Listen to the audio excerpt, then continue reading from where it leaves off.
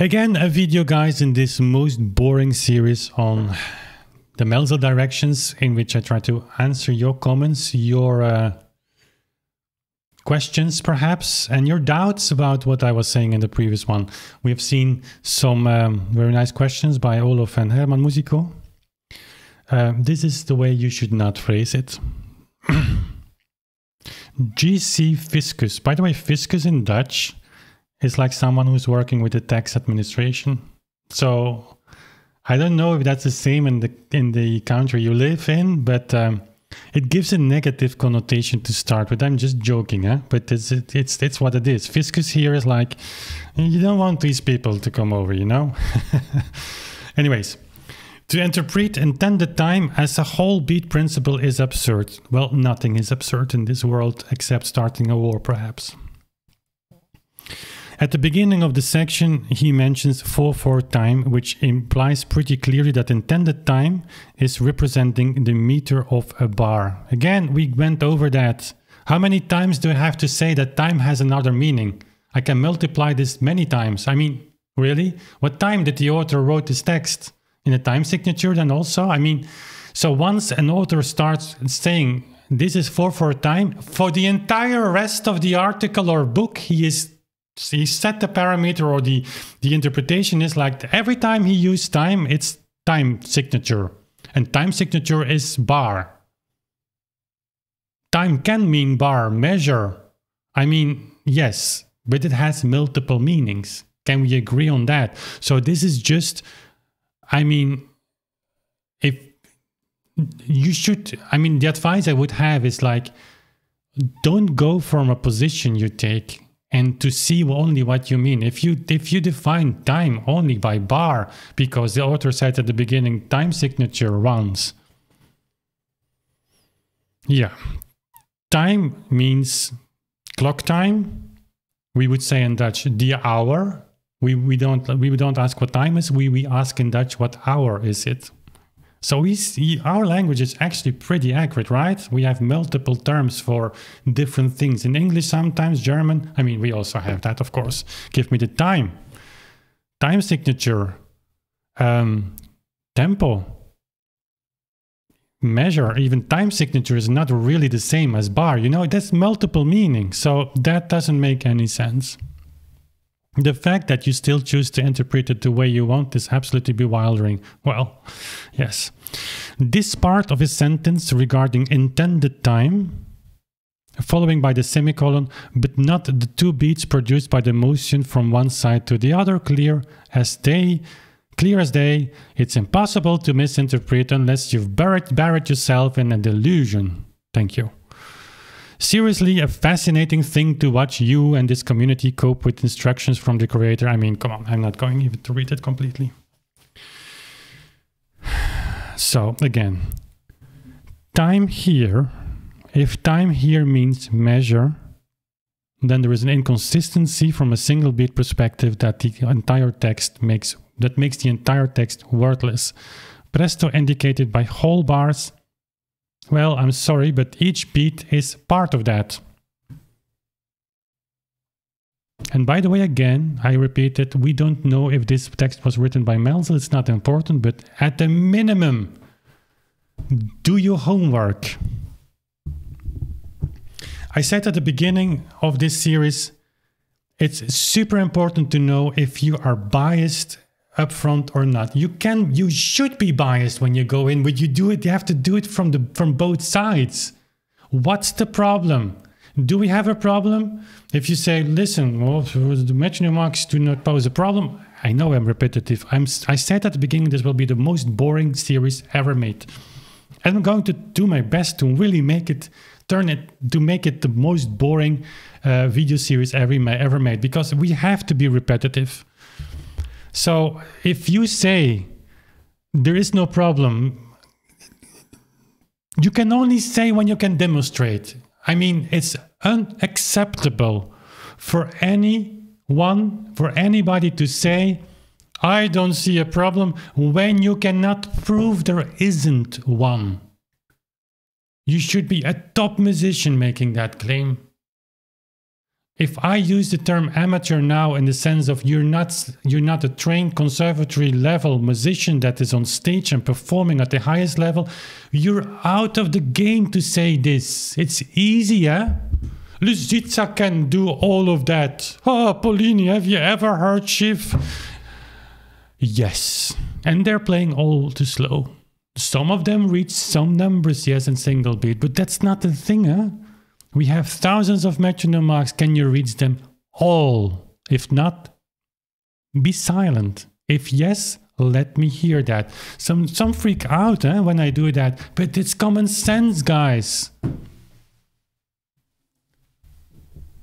When GC Fiscus is not able to show me that there is no problem, that we are a community of like delusional people, that going after something that is not existing, then show it to me. And until that, the metronome problem is a problem that serious people have been talking about for over a century right now. So I'm not the only one. Eh? The book will list a lot of them, even those voices that you would not expect. You would not expect someone like Zander, Gardner, Norrington, Schiff to be very doubtful about metronome marks. They were. Or slip of the tongues perhaps, Freudian slips perhaps. Luckily we live in a digital age, everything is being, registered, and certainly what these people say in interviews. So it's searchable thanks to Google. So yes, we have their quotes, and even they doubt. Not publicly, often. So it's not up to GC Fiscus to doubt anything. But if we cannot define the problem, there is nothing to be researched, right? Then this text is just one of those many texts that doesn't make any sense. If time in the last paragraph, in that famous sentence, really meant bar, then the entire text falls apart. Its entire system falls apart. And I showed you that before. I show it again, 1829. Don't freak out. It's just the same encyclopedia that's open here. If you find another one of that time that has the same, fame as this London Encyclopedia, volume 3, 715 page, I think. I mean, I think it's like 21 volumes of 1000 pages. And there it says, beating time, each motion down and up is called a time or measure. So, but not the two beats produced by the motion from one side to the other. The intended time is part of that. And every tick is part of the intended time. Time being... Oh, where it is. Each motion down and up is called a time or measure. I mean, guys, that's not me who wrote that in 1829. Eh? So no, this comment is, first of all, I mean, yeah... I basically don't mind, but you can ask, you can do better. Not only in style, but also in doing your homework. Again, guys, if you comment, it's super important for me to take, I mean, I'll take your comments serious for this video, because it's an important text. And I will be repetitive, I told you that. But if you want my attention, I appreciate it if you would summarize my position first. That's how research works. You give the other side, the opponent if you wish, or the person you want, or the work you want to correct, maybe entirely or just partly, you just give a summary first of what actually, according to you, is meant there. It's imperative. It's super important you do that. You cannot just hit a hole in the air, as we say in Dutch, and say like, it's all wrong and that's what I believe. No. Mr. Winters, in case of GC Fiscus, or other people, Wim's point, according to my understanding, is that in this Maelzel Directions text there is an inconsistency if we don't read it from the whole beat perspective. He sees a problem in connecting the general understanding that Allegros are in general marked with a minim. Then the author says in full fourth time the watch should beat whenever possible the quarter notes, and in the next paragraph the allegro is again taken as an example where it's marked as a minim, but there the machine beats the minims, where in the previous paragraph it was said it marks the quarter notes. So in the understanding of Wim, there are two meanings of beat used here in the same text. In first meaning, whenever it beats the quarter notes, is a single beat. Whenever it's used in general use, like the machine, each beat aligns with the minims, there it's used in full beat. And his point, as he sees it as proven in the last paragraph, where the author explains explicitly what he means by beat at are the ticks. So to remove any kind of inconsistent reading that might occur to you. So if you summarize my position that way, that's where your argumentation and your counter-argumentation starts, not just in the open air. That's not how it works.